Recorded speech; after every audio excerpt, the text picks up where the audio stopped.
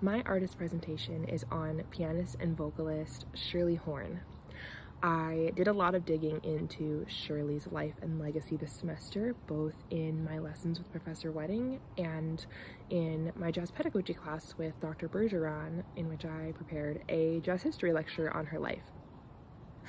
Shirley is best known for her flawless independence as a pianist and vocalist, and as the empress of ballads at extremely slow tempos, although she could really swing. She had a very minimalistic approach to delivering a lyric, placing the story at front and center in terms of importance. She had a deep sense of devotion and commitment in all aspects of her life, personally and professionally, which is a big reason why she's such a source of inspiration for me. She was born in DC in 1934. She started as a classical pianist and got into jazz music in her teen years. Her first big influence, she cites, is Errol Garner. She was awarded a spot at Juilliard, but due to family finances, she could not attend and opted to attend Howard University instead. She released her debut record in 1961, which attracted the attention of Miles Davis, and he invited her to open for him at the Village Vanguard. This was really life-altering for Shirley, and she met some of her idols while she was performing at the Vanguard. She cites Miles as a huge influence on her life, personally as well as musically. And in an interview, she once said, "We both felt the same about the use of silence. We got that from each other." And that is a great summation of their relationship. She recorded a few more albums after that, a couple for Mercury under the guise of Quincy Jones, but she was taken out of her normal setting of accompanying herself, which she didn't like. She referred to herself as her own best accompanist. And she was also put in a box in some respects in terms of trying to sing more popular music, more Beatles songs at the time, and that just wasn't what she wanted to do. She wasn't really interested in a spotlight. And right around this time, her daughter was born, so she took a step back from trying to pursue performing professionally to be home to raise her child. She did not quit music completely at this time. She did perform locally, but for the most part, she felt it was extremely important that she was home during the day with her child. It wasn't until the late 1970s that she started to gain some more attention and pick up the pace some more. She recorded a few albums for Steeplechase, and it was around this period where she met Steve Williams and Charles Abels, who must be talked about in any conversation about Shirley Horn. They were essential to her sound, and they would be her trio for decades to come until pretty much the end of her career. They described each other as soulmates musically. They didn't need to have much conversation when it came to what was important and what would serve the music.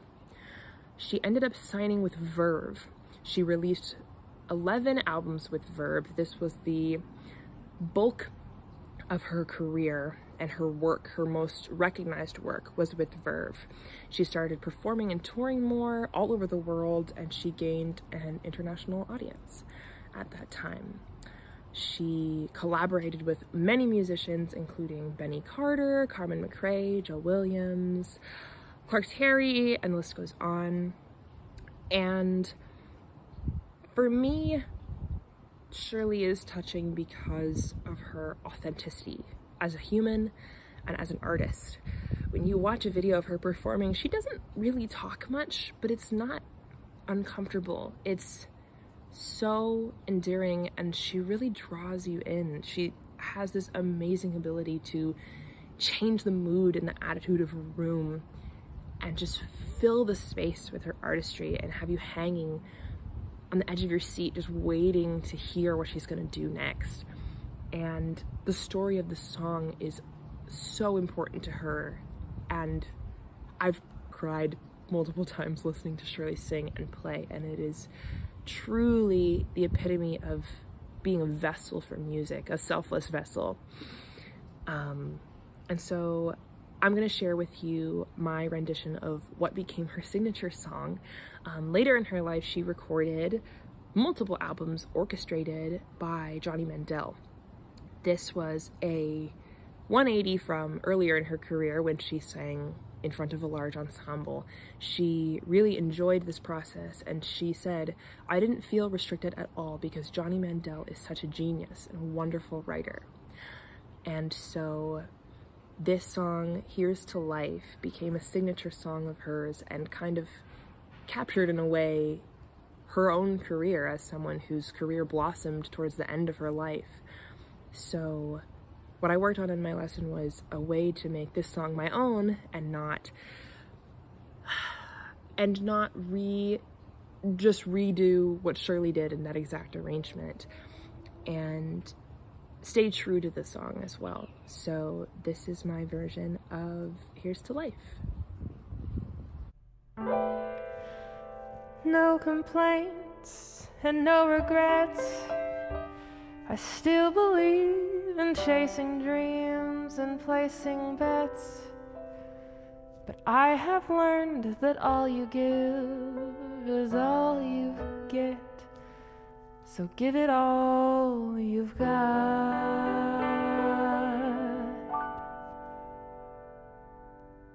I had my share, I drank my fill. And even though I'm satisfied, I'm hungry still to see what's down another road, behind a hill, and do it all again. Here's to life and every joy it brings. Here's to life,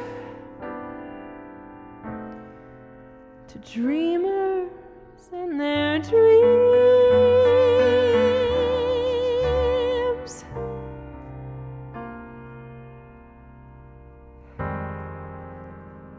Funny how the time just flies.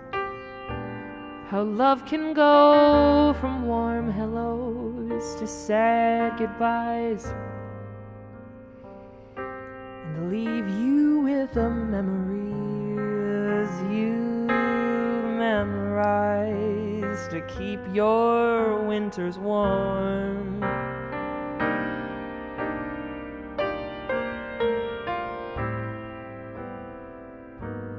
For there's no yes in yesterday, and who knows what tomorrow brings or takes away. As long as I'm still in the game, I want to play for laughs, for life, for love. So here's to life and every joy it brings.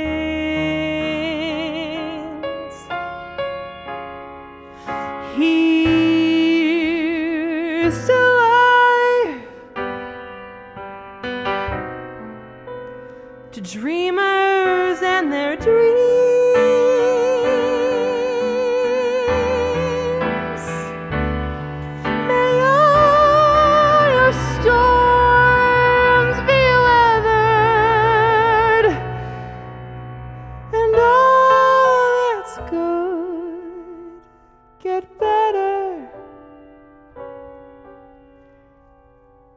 Here's to life, here's to love, here's to life, here's to love, here's to life, here's to love, here's to